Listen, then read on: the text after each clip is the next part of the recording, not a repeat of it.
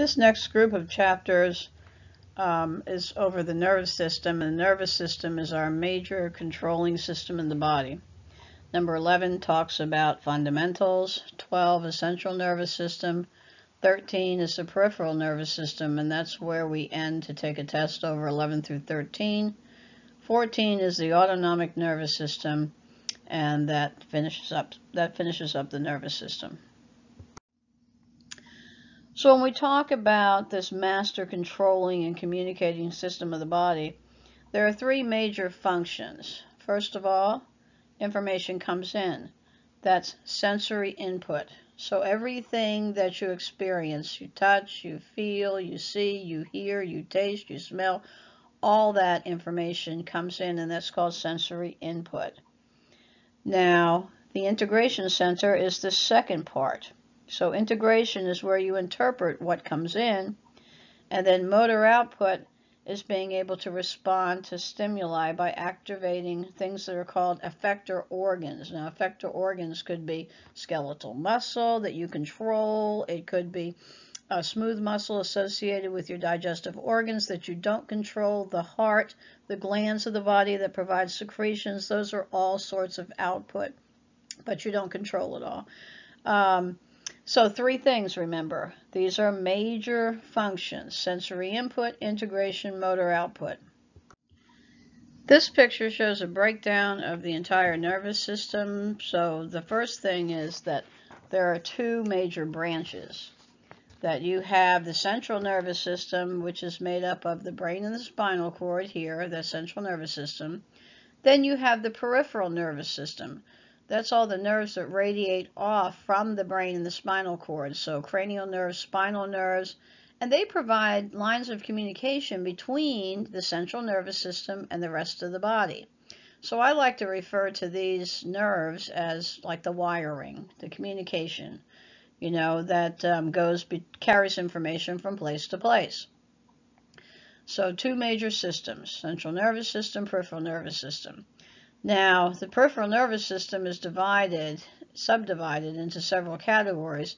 And just pay attention to the colors here, because blue is sensory. Remember, we said that sensory was incoming information. That term is also called afferent or afferent. Afferent, incoming information, and efferent, motor output, is efferent. So just one letter difference there between those two words, and they mean something entirely different. So the blue is incoming and the red is outgoing. So you have sensory information, afferent division, that brings in information from the body. So from your receptors in your skin, touch receptors, pain receptors, pressure receptors, hot and cold receptors, and also visceral sensory. Viscera means internal organs. You can feel when you have a stomach ache or when you have indigestion or abdominal pain, any of that. So you have feelings in your viscera that's translated to the central nervous system. So this system conducts impulses from the receptors to the central nervous system. Now your output, efferent division, those are motor nerve fibers. Motor means that you're connecting to things that are going to move, muscles of some kind. So conducts impulses from the central nervous system to effectors, and those effectors could be any of the types of muscles, smooth, skeletal, or cardiac, and all the glands of the body to release their secretions. Many of these you have no control over. Now, if we further subdivide this and break it into the different effectors, you have the somatic nervous system, which controls skeletal muscles. They call that somatic. Voluntary. Conducts impulses from the central nervous system to skeletal muscle. Okay, so somatic, you control. Then there's that autonomic nervous system that controls the effectors that you have no control over. So visceral motor, okay, involuntary. So again, internal organs. So churning of the stomach, peristalsis in the intestines, all that you do not have any control over. And it conducts impulses from the central nervous system to the heart. That's another one. Smooth muscle in the walls of those organs and glands of the body. So that is covered in chapter 14. Okay, that's a whole different whole different thing. And you can take the autonomic nervous system and subdivide it into two separate branches, the sympathetic division and the parasympathetic division. And if you've taken psychology, you've probably already talked about these. So the parasympathetic conserves energy and takes care of all the housekeeping chores, like the resting and digesting and things like that that go on when you're not in an emergency situation. The sympathetic is what we call the fight or flight response, so it mobilizes the body's systems during activity. So this is an overall breakdown, okay, of the entire system, and we're going to go through it bit by bit. So there are cells that are responsible for carrying this information, passing along electrical stimuli, and these are called nerve cells. Now, or neurons. And the properties of these neurons are that they're excitable. So it's similar to muscles that we talked about in Chapter 9, that they are able to respond to stimuli. And they have this ability to conduct or pass electrical signals to other cells. And then they secrete things. The secretions that they produce are called neurotransmitters. Those are your chemical messengers and axon terminals that carry the information to the cells that they are associated with. So this is the language of the neurons, is the neurotransmitters. So you have functional classes of your neurons. So there's functional and there's structural. Functional is how they perform their actions, and structural is what they look like. So the functional classes: sensory, afferent. They transmit impulses toward the central nervous system. Interneurons. These are in your integrative center. Because remember, we said there were 3 functional classes right at the beginning of this lecture. The first picture showed that, okay? So in this integration center, they shuttle signals through the central nervous system pathways. And by the way, keep in mind that interneurons are only found in the central nervous system. That's something to know. And then your motor neurons as a functional class, they're efferent, remember. They carry impulses away from the CNS. Now this is just looking at the typical neuron, okay, and what it actually looks like. So a neuron is a very strange looking cell. It has a body. There's the body, and the body is called the soma. And then it has a long axon, and it can have multiple processes that are called dendrites. Now you want to make sure you know what these things are, okay? Soma is the body. The dendrites are the receptive regions. So that's where incoming information gets picked up. So incoming information goes in by the dendrites, and then axon carries the information away, okay? So it generates the information, passes it along, and axon terminals, remember, is where your neurotransmitters are stored. That's the secretory region. So it contains a nucleus. You also have the nucleolus here, so it has organelles just like other cells have. It is the major biosynthetic center because you're going to be making neurotransmitters here. Neurons are amitotic. They don't have any centrioles, but they have a lot of endoplasmic reticulum. And the endoplasmic reticulum, those aggregates are called Nissl bodies. Page 2 of the notes has the spelling for this, NISSL bodies. And this is your rough endoplasmic reticulum, because remember, you have to make a lot of neurotransmitters that are going to be sent down here, down the axon, and they're stored in these axon terminals. Now, this axon hillock, this is the region where information is actually sent through the axon. And this is where your axon actually begins. And it's going to be very important because if that neuron is going to fire and send information down the axon, the decision is made at this little toll booth here as to whether it's going to go or not. And we'll talk about that later. Okay, so that's all the basic structures with the exception of the axon having a coating around it usually that's called the myelin sheath. And the myelin sheath in a lot of your neurons is made up of these little beads, and they're called Schwann cells. This is typical of the peripheral nervous system neurons. And the direction of flow of the electrical impulse goes from the axon hillock down the axon away to the axon terminals. In between these Schwann cells that make the myelin are these little gaps, okay? And these are called nodes of Ranvier. And these are very, very important because as we talk about how electrical stimulus is passed along an axon, this design is very critical to making these impulses go very fast, and I will talk about that a little bit later. Now this picture is showing you structural classifications of neurons by how they're shaped. And they are called multipolar, bipolar, or unipolar neurons depending upon how many dendrites and axons that they have. So a multipolar neuron has a lot of dendrites and one long axon. And see, the axon's heavily myelinated. And you will find that 99% of all of your neurons are multipolar. They make up all the neurons that are found in the central nervous system. And also your motor efferent pathways are all multipolar neurons. So 99% of your neurons are multipolar. Bipolar, one dendrite, one axon. Where you find these is special senses, no myelin. We'll talk about those in chapter 15 when we get there. Unipolar, one long axon. So receptive endings, effector endings, cell bodies hanging off to the side, but it's one long axon, and you find these in sensory afferent pathways, okay? Afferent incoming pathways are all sensory neurons. So transport along the axon. So axons generate and transmit action potentials. They secrete neurotransmitters from the axon terminals. Now the movement can occur in two ways, but most often it's anterograde. That's away from the cell bodies. So the information goes from the soma to the axon terminals where the neurotransmitter is stored.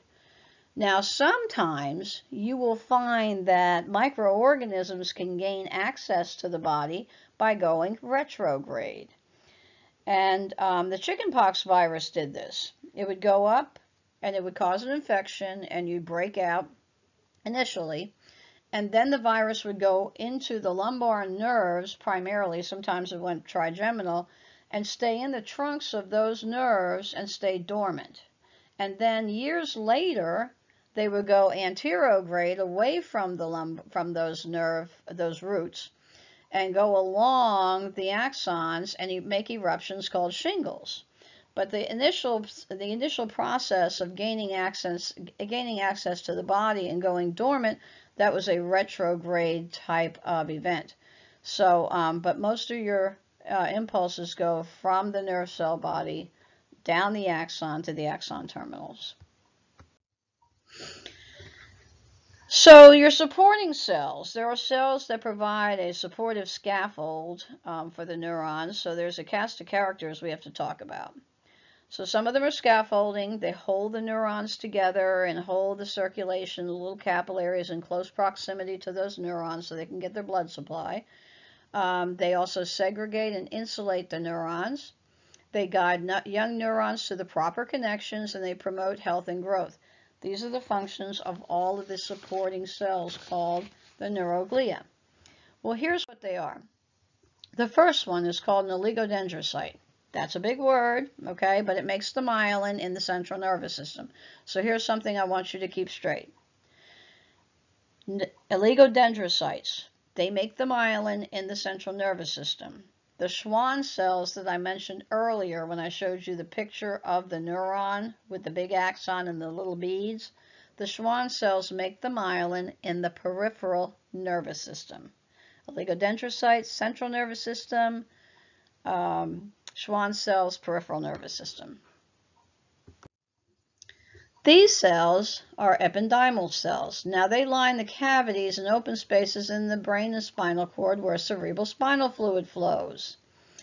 And they actually have cilia that keeps this fluid flowing in one direction. These are microglial cells. These are defensive cells that are like phagocytes, but they're found around the neurons. and they can monitor the health of the neurons. And if you see a lot of these cells in a particular area, it may indicate that there is an injury in that area. These are the most abundant of all of your neuroglia, and these are called astrocytes. Astrocytes are the ones that have, they're called astrocytes because they're shaped like stars. They have a lot of processes, and they have these bulbous feet that wrap around extensions off of the neurons, so your dendrites, they can hang on to those, hang on to blood vessels, and they provide scaffolding. They hold things together. And because they make an extra layer around capillaries, they also contribute to what we call the blood-brain barrier, which restricts a lot of things from getting into the brain. So also, they tend to be the ones that result in a lot of problems, brain tumors, any type of excessive growth of tissues. Usually it's these astrocytes that are able to be mitotic and cause you the problems. So they can replace damaged neurons with scar tissue, or what they call scleroses, if there is an injury. And astrocytoma is the most common type of glioma. It's a brain tumor. And greater than 50% of all of your tumors are most common in the cerebrum anyway. So astrocytes, they're good. They also mop up neurotransmitters that go into the extracellular space, and they put them back into the neurons where they belong. So they have a lot of functions, most numerous of all of your supportive cells. So Schwann cells, we talked about them being the ones that actually produce the myelin in the peripheral nervous system. So you can see how this happens. A Schwann cell actually wraps around the axon, and then it keeps wrapping around and around and around and around. And what's making the myelin sheath is the cell membrane, and the cell membrane is made of phospholipids, right? So you have this coating of phospholipid. Now, lipid or fat is a very good insulation. And there's your axon. Now, if you think about us referring to these axons as being like a wire, the inside of the wire has some type of conducting metal, and then it's surrounded by plastic, and plastic makes a good insulation. So this is kind of similar in that you have the axon that can carry the electrical impulses with these layers and layers of fat wrapped around it, making the insulation. There's a nice electron micrograph. This is magnified 24,000 times, showing you the axon and the multiple layers of the myelin sheath. So the importance of the myelin sheath is that it makes sure that the conduction goes through the axon uninterrupted. Now, there is a disease that is an autoimmune disease that affects primarily young adults. It's called MS. And the myelin sheaths are destroyed, and the immune system actually attacks the myelin. So it's an autoimmune disease where you develop antibodies that destroy the myelin. And as the myelin is destroyed, you have these hardened lesions that are formed called scleroses. This is scar tissue. And the nerve impulse can actually slow and eventually cease. So what happens is when the myelin is removed or the pathway is interrupted, then to replace that myelin, the cell puts up a lot more sodium channels along that part of the axon so that the pathway and the depolarization wave can continue uninterrupted. So this is what causes the cycles of relapse and remission. So you have this relapse where the myelin is destroyed, and then the remission happens when you replace those damaged areas with sodium channels. So you see this cycle of relapse and remission characteristic of multiple sclerosis. These are all the symptoms: visual disturbances, weakness, loss of muscular control, speech disturbances, and urinary incontinence, depending upon where the problem is. So treatment, drugs that modify the immune system's activity, improve lives. Things like there's interferon, beta seron is quite effective, anti-inflammatories, and they're constantly coming up with newer types of treatments for MS. So, conduction velocity. What determines the speed of velocity in our transmission through the axon? So, what really affects it is the axon diameter. Larger diameter fibers have less resistance to local current flow, so faster impulse connection.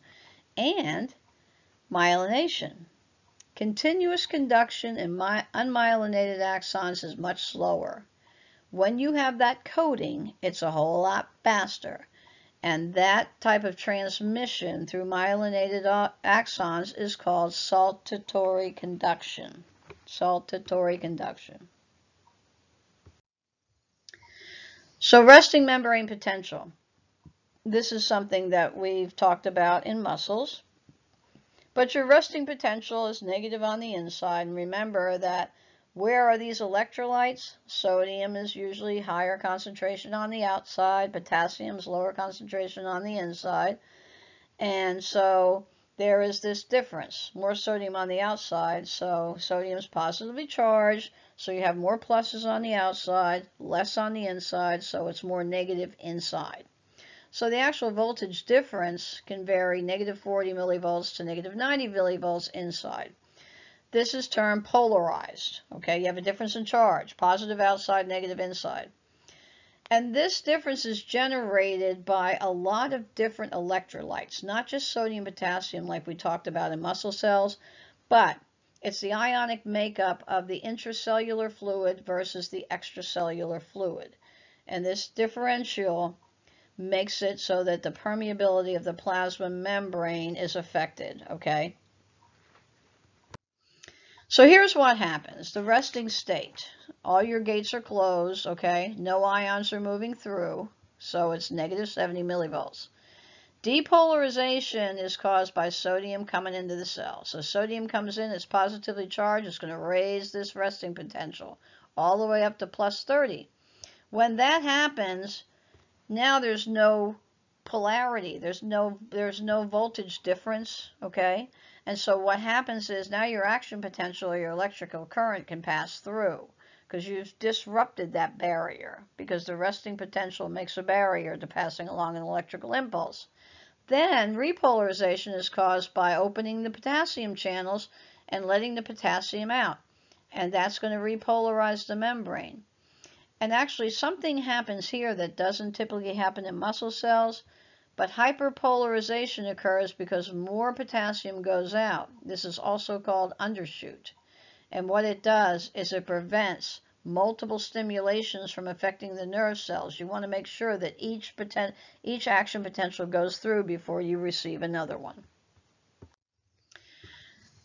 Now, this absolute refractory period, when sodium channels are open, you can't respond to another stimulus. I usually simulate this in class by telling somebody to open the door to the classroom. And then when they sit down, I tell somebody else, open the door, and they say, I can't, it's already open. That's right. When the doors are open, you can't open them. So when voltage-gated sodium channels are open and the cell's depolarizing, you cannot receive another stimulus. That's called the absolute refractory period. So that's from the time of opening of the sodium channels until resetting of the channels, and it ensures that each action potential is an all or none event and forces one-way transmission of nerve impulses. Now, the relative refractory period follows the absolute refractory period. And that's when your sodium channels have returned to their resting state. Okay, they're closed, but now your potassium channels are open. Repolarization is occurring at this point, and you can, at this point, if the voltage is high enough, you can reopen the sodium channels. But usually it takes a very strong stimulus for this to occur. So this is showing you the absolute and relative refractory periods. Here's your resting potential. There's your absolute refractory period. See, sodium channels are open. Relative refractory period, potassium channels are open.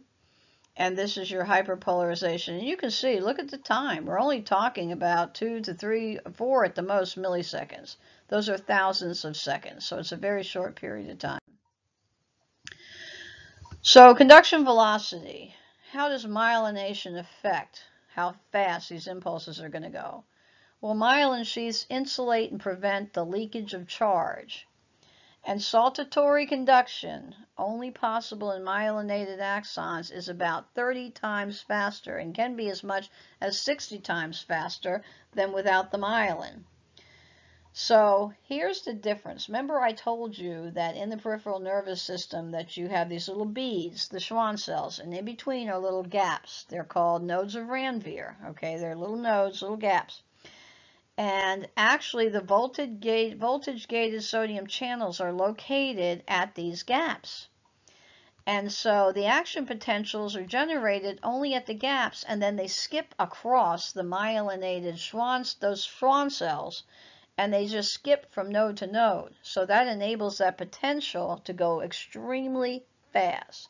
So the electrical signal appears to jump rapidly from gap to gap, and that's what enables you to have this very rapid transmission, 30 times faster than what you would find. Now, I'll just give you a number here to throw out at you. Unmyelinated axons transmit electrical impulses at about 2 meters per second. That's like a little bit better than 2 yards per second. This is 30 times faster, up to 60 times faster, anywhere from 60 to 120 meters per second. So that's why you can almost instantaneously respond. Your muscles can respond very quickly because these impulses pass along the motor neurons very quickly. All right, so now we have to talk about some terminology based on neurons that are connected to each other, or like in a chain. And nerves are connected to each other with a little space in between, and that's called the synapse. And we saw the synapse when we talked about the neuromuscular junction, that the neuron connects to the nerve, to the muscle cell, but there is a little gap there, a little space. And so the neuron that's first in line is called the presynaptic neuron. And that neuron conducts the impulses towards the synapse. It's sending the information. The postsynaptic neuron, now in the peripheral nervous system, could be a neuron or it could be an effector, okay? So it could be a muscle cell, it could be a gland, okay? So attached to those things. So the neuron transmitting the electrical signal away from the synapse, and it receives the information. And depending upon where they are in the chain, both could function as, each one could function as both. So this is looking at types of synapses. So there's your axon coming down, there's the axon terminals, and you can see a bigger picture here. It's kind of cool. The axons connecting to the neuron. There's your nerve cell body, the soma. So if it is an axon attached to the body of the postsynaptic neuron, those are called axosomatic synapses. Those are really common. And then you have also axons that are connected to the dendrites of the postsynaptic neuron. Those are axodendritic. Those are also common. Sometimes you bypass the cell body altogether and the axon connects to the axon, and that's axonal synapses. They're not so common. They're usually used in amplification types of pathways. If you just want to bypass something, reflexive pathways work this way. But those are your 3 types of synapses that you'll find. So this picture should look familiar because we had this in the muscle cell chapter when we were talking about muscle cell physiology. And neurotransmitters are what the nervous system uses to convey its messages. Now, the thing is, this being the language of the nervous system, we've already talked about one. We've talked about acetylcholine. And acetylcholine's role with the conduction of electrical impulses that will stimulate muscles. Acetylcholine was stimulatory there, and we saw that already. That was the only neurotransmitter that we've talked about, is acetylcholine and its effect on muscle cells. But we're going to find that there are a lot of neurotransmitters. This is the language, like I said, 50 or more neurotransmitters, but now I think it's more than 60. And most neurons can make 2 or more of the neurotransmitters. Now, neurons can exert several influences depending upon which neurotransmitter they release. And they're usually released at different stimulation frequencies. So there are frequencies that would release one, and then a different frequency would release another. And neurotransmitters are classified by their chemical structure and by their function. So the very first neurotransmitter that was identified was acetylcholine because it was found to affect skeletal muscles. So that was the first one that was really picked up, understood, first identified, and it's released at neuromuscular junctions and also by some autonomic nervous system neurons. We'll talk about those later. By some central nervous system neurons.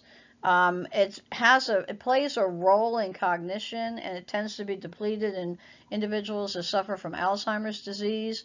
So early medications that were prescribed were Aricept, Namendam, things that help to increase acetylcholine's availability at synapses and neurological functioning of the brain.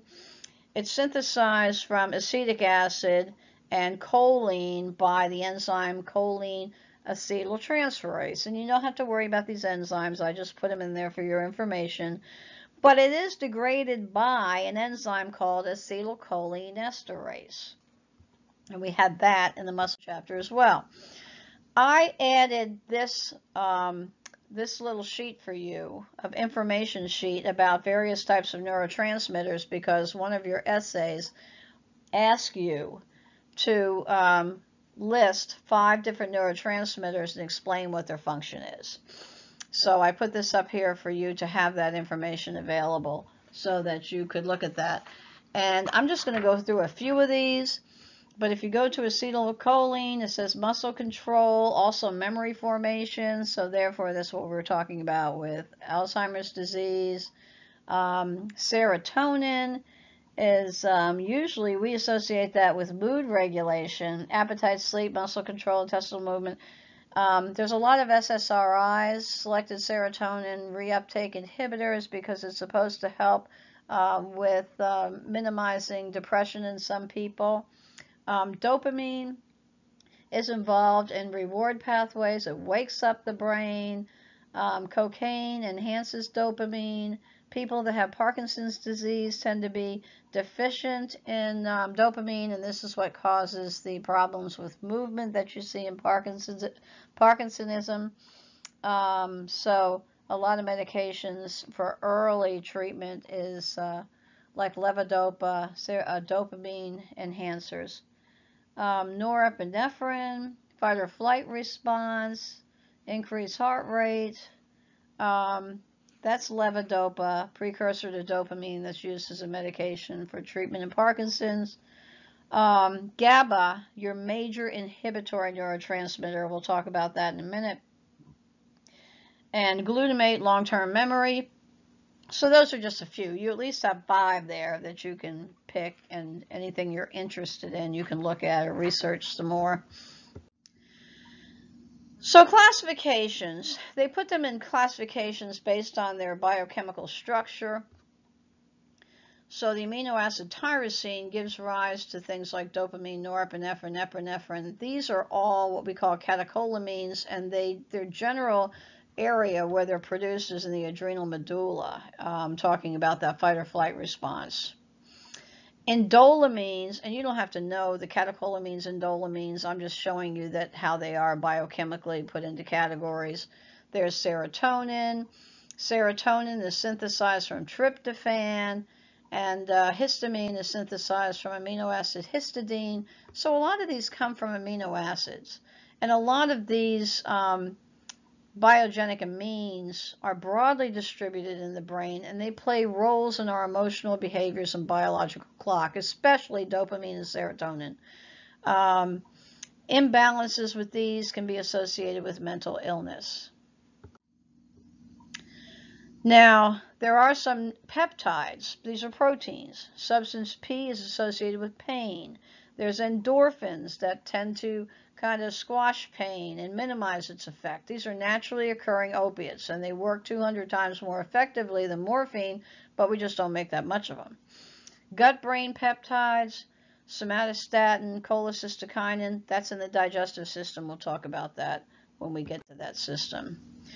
So, the thing that's different here, neurotransmitters can stimulate a response or they can inhibit it.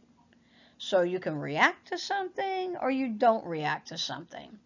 And it depends on whether the neurotransmitter effects are excitatory, which is going to cause depolarization of the membrane, or they're inhibitory and they hyperpolarize the membrane so it doesn't fire.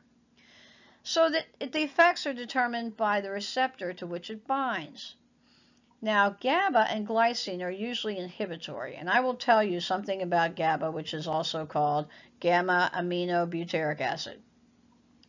This receptor is something that alcohol and benzodiazepines like Xanax, Ativan, the earlier one was Valium, the first one that came out, those also hit the GABA receptor. And GABA shuts down the brain. So the more GABA you release, the less ability you have to function cerebrally. So when a person is drinking a lot, they kind of become inhibited and they kind of, they don't think things through as well as they did when they were not under the effects of the alcohol. But that's the effects of GABA. It inhibits the cerebral functioning and it shuts down the brain and it makes you more susceptible to the limbic system, which is your emotional, your primitive brain. So a lot of things that you suppress when you're under the effects of your cerebral functioning brain, if that's shut down, then you're acting more on emotions. And sometimes you will do things that you wouldn't normally do if your cerebrum was fully functioning, like dancing at the table at the bar and doing taking your clothes off and all that kind of stuff. All that stuff comes out when your civilized brain is put to sleep. So GABA is really important because it's a major inhibitory neurotransmitter and it shuts down the civilized thinking brain. So pay attention to that, because alcohol and benzos enhance that, and these receptors also, you can build up a tolerance so that it takes more and more of that medication to produce the desired effect, okay? Some of these neurotransmitters have opposite effects. Interestingly enough, acetylcholine is excitatory, causes depolarization at neuromuscular junctions in skeletal muscle, but it's inhibitory in the cardiac muscle, okay? And we won't really see how that all works till chapter 14, but just showing you that these do have varied effects depending on what the receptor is on the organ that it's attached to. So we do have different ways that neurotransmitters can carry out their effects. Direct versus indirect. So direct, we open up channels. Neurotransmitter binds and opens up the channels and causes, usually we talk about depolarization, right? Here's what GABA does. How does GABA cause inhibitory action? Well, what happens is it either opens potassium channels and lets potassium out from the inside that's going to make the cell more negative inside, that hyperpolarizes the membrane, right? And we said hyperpolarization causes inhibition. So you can open up potassium channels and let potassium out, because normally it's on the inside, positively charged, so you're making the cell less negative inside. Or there's chloride ions. Now, chloride ions are negatively charged, and they're primarily found outside the cells. And how GABA really works? It opens up chloride ion channels. So it lets the chloride ions in, and since they're negatively charged, they hyperpolarize the membrane. Okay, so that's how GABA causes inhibition. But inhibitory neurotransmitters can do two things. Either open up chloride ion channels or open up potassium ion channels. But GABA works with chloride ion channels. Okay, so direct acting, you're opening up channels, and you can either stimulate or inhibit depending on what channels you open up. Indirect takes a little longer to get going, and a lot of these biogenic amines, they have to use these second messenger systems. So neurotransmitter acts through intracellular second messenger pathways, and they usually involve something inside the cell called a G protein. The effects are broader, longer lasting, similar to hormones, so biogenic amines, neuropeptides, dissolved gases. And here's how they work. It's kind of like a relay team where the neurotransmitter binds here. And even though these look like blocks that they don't move, remember proteins are very dynamic. They're not static. When something binds, they change shape. And when that receptor changes shape, here's your G protein, it's released and it's activated. It moves along the inner surface of the membrane and it activates this enzyme that is called adenylate cyclase. And when that is bound to, that's going to change shape, opens up binding sites for ATP, and ATP is cleaved into two pieces. There's a pyrophosphate that's not shown here, which is two phosphates, and then a cyclic AMP. Now the cyclic AMP is the second messenger, and this is the one that's going to carry out the effects that neurotransmitter was supposed to do in the first place, but it couldn't get in. It had to send the message through this system. So by way of G proteins, the enzyme's activated to produce the second messenger, and that's what we mean by a second messenger system. So indirect effects, just an abbreviated version, indirect effects operate by using G protein coupled to receptor pathway. G protein coupled receptor pathways. So, what causes a delay? The time needed for the neurotransmitter to be released to fuse across the synapse and bind to the receptors, normally not a problem, 0.3 to 5 milliseconds. So less than thousandths of a second in some cases. But this is what they call the rate limiting step. This is what causes the time delay, but not usually anything that's major. What happens to the neurotransmitters after they produce their effect? Well, within a few milliseconds, neurotransmitter effect is terminated in one of three ways. The astrocytes, those scaffolding cells that have so many functions and are the most numerous of your neuroglia, they take up those neurotransmitters, okay? Or the axon terminal can take them up. They can be degraded by enzymes, like acetylcholinesterase breaks down acetylcholine, or they can simply diffuse away from the synaptic cleft. So postsynaptic potential, what makes that neuron, that second in line, respond? Well, it depends on how much neurotransmitter is released. And the amount of time that the neurotransmitter is bound to the receptor will determine how much of an effect it has. And also the types of postsynaptic potentials. So you have potentials that are called excitatory postsynaptic potentials, and then you have inhibitory postsynaptic potentials. So here is an example of an excitatory response. So you have one neuron here that the axon terminal is attached to a dendrite. So this is an axodendritic type of connection. And you have to have enough neurotransmitter release to break the threshold. Now see, this is my resting potential, -70. But I only have to bump it up, -15 millivolts, in order to get the axon to fire. Now remember I mentioned something called the axon hillock, which is right in this region. So in order to stimulate this neuron to carry out that effect, you've got to break this threshold. So in order to do that, you have to have enough excitatory potentials. Temporal summation means that you have one neuron and it's releasing enough neurotransmitter, back-to-back stimulation, enough to break the threshold.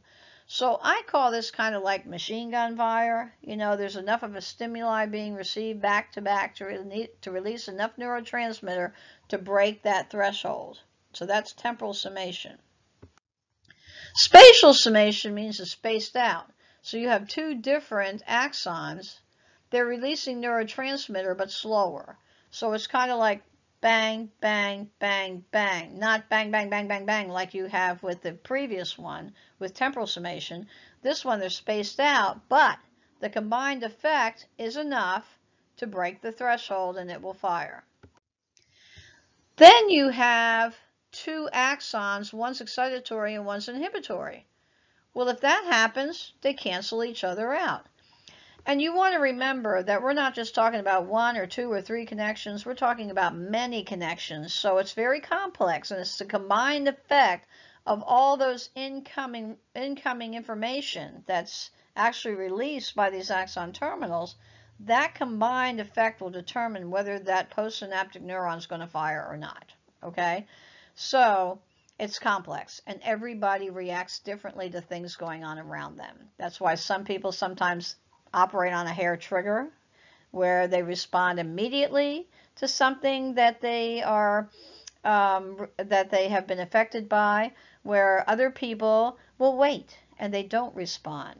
So it just depends on the integration of all these pathways, and like I said, it's very complex. So when you have a presynaptic fiber, here's all your axon terminals. The areas that are going to be most strongly affected are the ones that have more connections. So if you look at these here in the discharge zone, this one has 5 connections, this one has 6 connections. But if you go to the facilitated zone, there's 3, 2, 1, 2 here. What that means is that the strongest effect is felt here. As you get away, you're going to have other connections here that are going to be associated with these neurons, and they may produce an effect that may block the effect of this particular axon. So like I said, integrated, very complex. Now these are neuronal pools. These are showing you how the effects of a neuron can be very far-reaching, or several neurons and their convergence can be very far-reaching. So this is called a diverging circuit, where you have a single input and it branches out and it branches out and it branches out.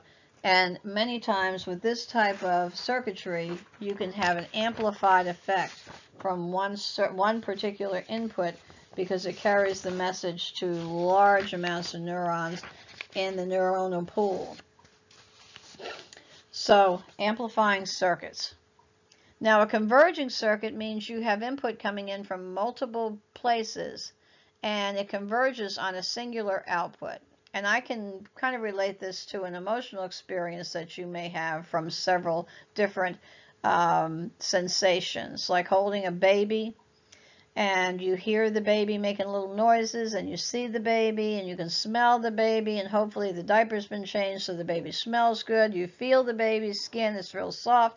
All these sensations give you this overwhelming feeling of love for the child. So all the sensations converge on a single output. Reverberating is a circuit that repeats itself over and over and over and over again. And I can't help myself but saying that this is what happens in memory and studying A&P and practicing something over and over again until it becomes learned information. But even circuitry like respiration and processes that occur in the body on a regular basis use reverberating circuitry. Parallel after discharge, that you have an input, and initially it follows one pathway, and then over time it may take more and more neurons to produce the same effect. But you can experience this in after images. When you look at something and you close your eyes and you can still see maybe the outline of that image, it's that input is still firing, it's slower, but you still experience that information.